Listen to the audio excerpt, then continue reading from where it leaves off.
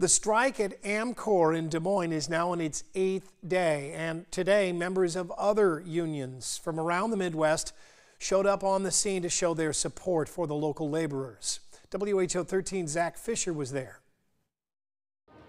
And we're over a week now of over 100 AMCOR employees striking outside the building.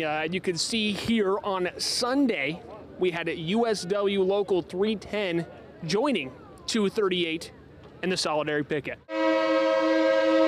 We're just asking for a piece of the pie that they have gotten. Our feeling from day one was to get back to work, and that'll never change. We want to get back to work. What do we want? Teamsters Local 238 joined on Sunday with other union members from across the Midwest. One member from Minnesota explains why he drove to Des Moines on Sunday. These are our sisters and our brothers, and we're standing in solidarity with them. They deserve a fair contract sooner than later. You know, these guys aren't right exploiting labor. Martinez explaining that unions are stronger when they stand together. The 2-hour solidarity picket featuring speakers, because we're all fighting for the same thing. Live music, Start riding the bag. and horns. AMCOR is a world leader in packaging and, according to their website, totaling over $14 billion in sales. $14 billion in sales with the B, and we're fighting for crumbs. And that number is what workers who have been working in the plant for decades are frustrated with. This company don't give a damn about us. We've been good workers. We showed up. We've been loyal. We've been excellent. We gave them a damn good product. And their product is shipped out, and it's all good. So they should be good to us as well as we've been good to them.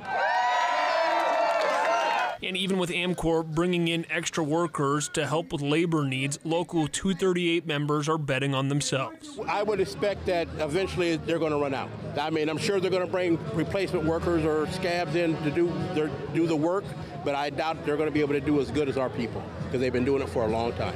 The people united can never be defeated.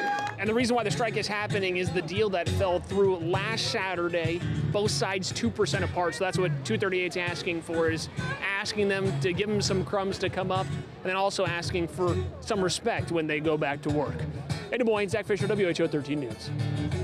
AMCOR reached out to us with a statement today, keeping the same stance since the strike began, saying, quote, "Since early May, we've negotiated in good faith for a successful labor agreement with a union representing our Des Moines plant. Colleagues, we are disappointed the union has commenced a work stoppage. Our goal is an outcome that is of value for all parties."